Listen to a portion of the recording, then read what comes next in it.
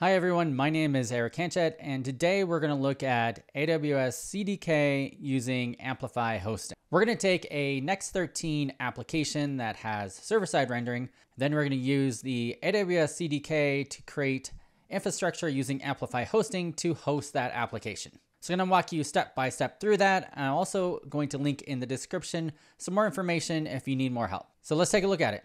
Okay, so I'm going to start off with I'm in the terminal here in VS Code, and we'll need to make sure we have the AWS CDK Toolkit installed, and this will allow us to generate our infrastructure as code. So I'm going to npm install tacg AWS CDK. Of course, I have node 18 installed, so that should work. And now that I have this installed, I should be able to generate and scaffold out the app. So I'm going to go ahead and create my app. I'm going to do CDK init app -- language TypeScript. And this will go ahead and scaffold it out an app so we can start adding in our infrastructure as code. Great, so it's done. And if I ls here, you can see it created a bunch of files. We'll take a look at that in a moment. I want to install dependencies. First, we are going to use AWS Amplify library. So I want to install the AWS Amplify alpha library, and this allows us to be able to create a new app using Amplify. So let's go and look at this app that we created. So I'm going to hit code here. And if we look inside our directory, we have a bin folder where it just has the CDK TS file. This is where we can create different stacks for our app. We also have this lib folder, and we have the CDK stack. And this is where we're going to create individual stack. Before we do that though, just one quick thing. The way this CDK works is that it's going to look for our configuration file that we have already installed in our app. So if you've already done this, you can skip this section. But obviously you'll need to have an AWS account and sign up through the AWS console. And then what you'll need to do is create an account, and you'll need to get two different keys that you'll need. So if I bring this over here, the two keys you need is the AWS Access Key ID and the secret access key. You'll have a file in your AWS, and you'll create a file called credentials, and then you'll put these two keys in here, one for the access key and one for the secret key. You'll have an AWS Access Key ID and AWS Secret Access Key. And to get these two key files, I'll link this in the description, but basically when you create your account for the first time, you'll have a way to to get your keys. So I'll show you. When you log into the management console, if you click here, you can go to security credentials. You can also look up IAM rules, and basically what you want to do is create a new user and then create a new access key, and you'll also get the security key at the same time. I won't go through that in this video. If you're interested, I'll put a link in the description of how to get those two keys, and then you'll just add it to that AWS credentials file, and that way the CDK should work correctly. And when you create the new role and user, you'll give them admin access or whatever access you want, so that way they can be able to create this infrastructure as code. Another little bit of housekeeping is we need to make sure that we set up GitHub correctly, and we need to get a personal access token. So I'll show you how that works. So what you need to do is log into GitHub, and then inside GitHub, you'll need to go into your settings. And then inside settings, you can go all the way down and go into developer settings at the bottom. And then you have this thing called personal access tokens. Click on personal access tokens, click on tokens classic. But you basically click generate new token, make sure you choose classic. It'll ask you what kind of permission. You can also give it a note, how long you want it to last for. You can put no expiration or just put it for like 90 days, but you'll have to recreate it and rotate it yourself. The one most important thing is you need to choose admin repo hook here. That's the only one you need check marked. And then click generate token, and then it'll generate a token. You have to give a name here. I'll call it test. I'll delete this afterwards. And then it's going to give you a key here. So make sure you save this key and go into your AWS console. Inside your AWS console, we're going to go to the secrets manager. Make sure you're in the same region. So make sure you're in the correct region that you are going to be using your CDK with. So in this case, I'm in US East 1. Let's say it's created in US East 2. You want to click Store New Secret. I do Other Type of Secret. I do plain text here, and then put the value in, whatever it is. You just click Next. And then I'm just call this GitHub Token EX. Click Next. And then click Next again. You can leave it all defaulted. And then Store. And then it'll be stored in your secret manager. If I refresh it, here's the new one I just added in GitHub Token EX. I also have a GitHub token I created as well. Okay, let's jump in the code here. And I'll just make sure I deleted everything. And first we want to do is we're going to create a new Amplify app. And this is the Amplify app we're going to be using with our hosting. And we're going to have to import something in here. So I'm going to do new app. And there's a couple options here. One is the AWS Amplify Alpha. So let's import that in. That's that library we had to install. And from here, we'll have a few options. So first, we have to choose this. So kind of nice with TypeScript. You can hover over it. First is the scope, which is the construct, which is this. Then a string, and then some props. So this is just a kind of a unique identifier for it. So I'm going to call it Amplify Next App. And now we have some props to add in. So first we want to add an app name. So we're going to call this Next.js hosting example. And then we need, let's add in a source code provider. So you can see there's a lot of things we can add in.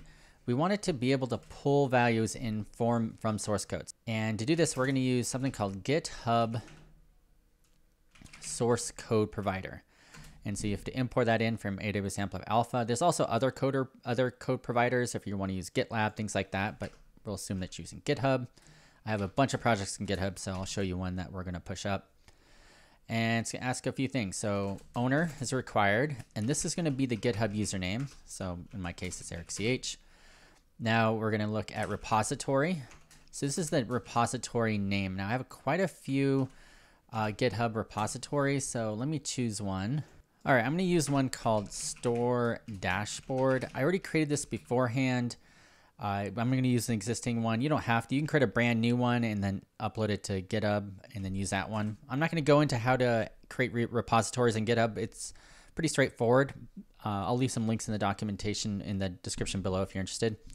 And the last thing you need to have is this OAuth token, and this is 100% required. So you have to have this for this thing to work. Now, we could just put in the OAuth token that we had in that other screen, but that would be pretty insecure. So that's why we added it to that secrets manager.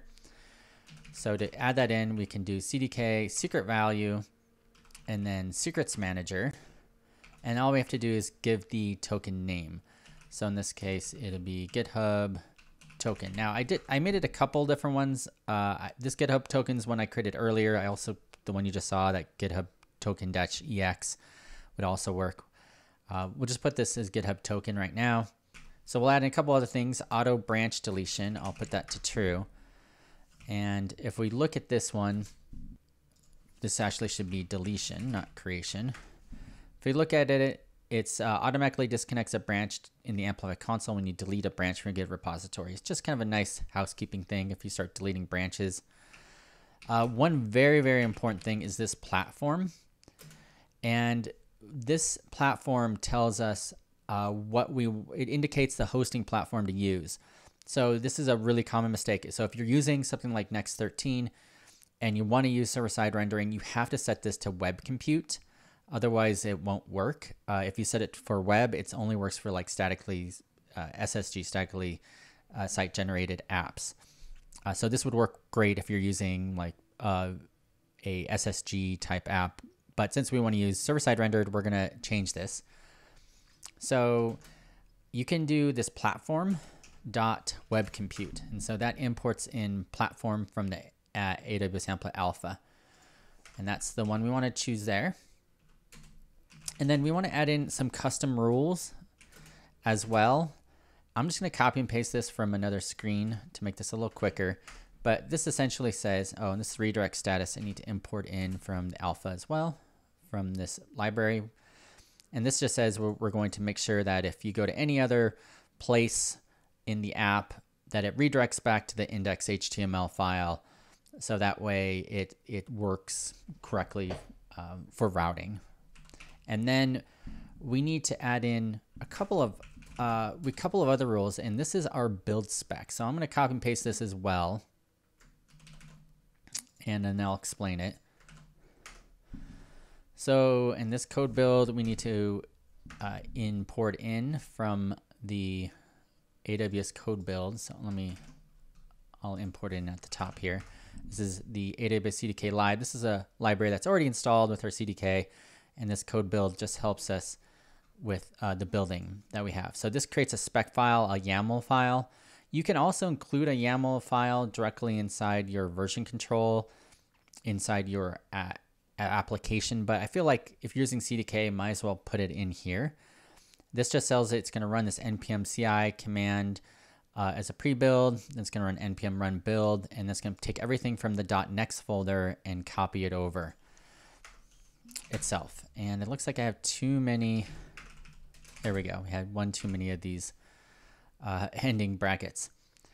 One last thing we need to do is this amplify app. We have to add branch, and what we want to do is we want to, every time we do this branch main, it should start the build for us. So if we take a look here, it says adds a branch to this application, and so that way it'll be kind of looking for this main branch and then building when a pull request comes through. So this is everything we need to get started. This is actually everything we need for the CDK app. And so now, as long as we have this correct store dashboard in our GitHub repository and our GitHub tokens correct, it should work. So let's give this a shot.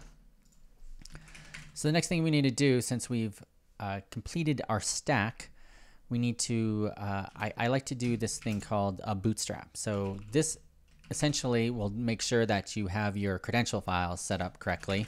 So once again, remember you have to have your AWS credentials. This has to be set up correctly, and as I talked about before, and with your access keys and secret access keys. I'll run CDK Bootstrap, and this will start bootstrapping. It'll basically create some CloudFormation scripts. It'll connect up to my account and make sure everything's working well. So it said no changes needed. Everything looks good here. The first time you run this, it might take longer.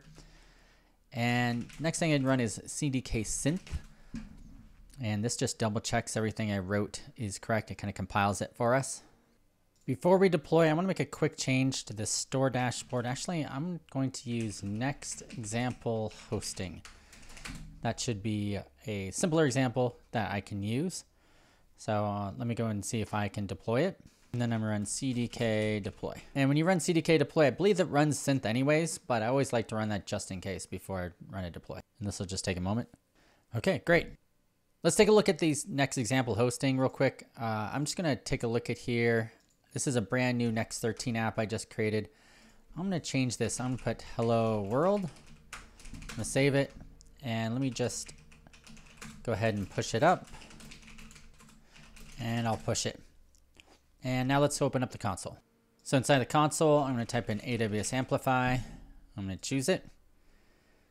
And okay, here's the next host example. You can see it's already running. And here it is. It's trying to provision it. So let me take a look at provisioning. And so what it's going to do is going to provision and then build and deploy. And let's just take a moment and see if it all works. All right. Looks like everything is deployed.